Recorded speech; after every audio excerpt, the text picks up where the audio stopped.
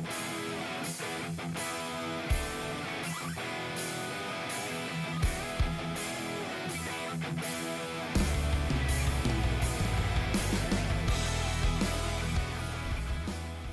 everyone, welcome to another math video by TradesTutor. Today we're going to look at the rolling offset. So what that is when a pipe not only goes in a horizontal direction, but it also goes in a vertical direction. And then we throw in a third direction. It moves laterally. So the idea is if you're putting in a piece of pipe, and it goes something like that. It goes from one side of the room to the other side of the room and cuts through the room. Now this wouldn't happen in a room, but it would happen in a tight space.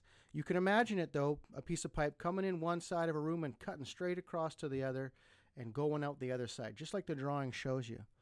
Well, the idea is, how do we calculate some of the dimensions?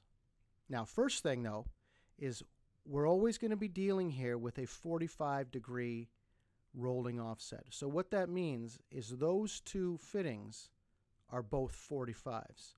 So what comes into the room, or comes into the space, I should say, and it goes 45 degrees, kind of goes up diagonally, and then goes out on another 45. All right? So that's what we're looking for there. And we call that the travel. What is that distance from one side to the other side?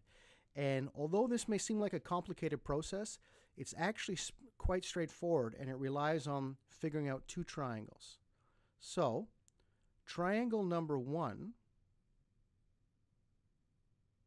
is that guy right there. And it is A, B, and C. Now, one of the things to note, this is a right triangle.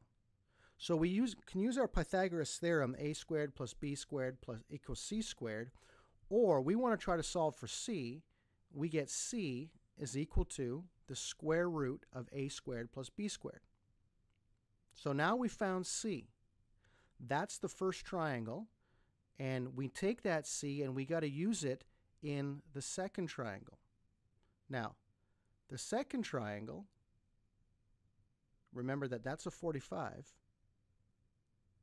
is comprised of this part, the yellow part.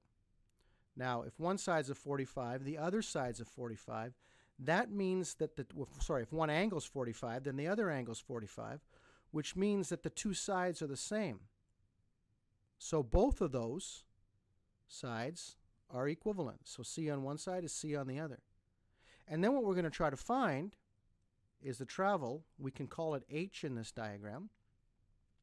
And in a 45-degree right triangle, H is simply C, or either of the two, times 1.414. So basically it's 0.414 times bigger than C. And there you go. There you have it. Two triangles to get you your 45-degree rolling offset. All right. Thanks for watching, guys. And I am going to make another video shortly that goes through an example of this so we can work through an example together. Take care.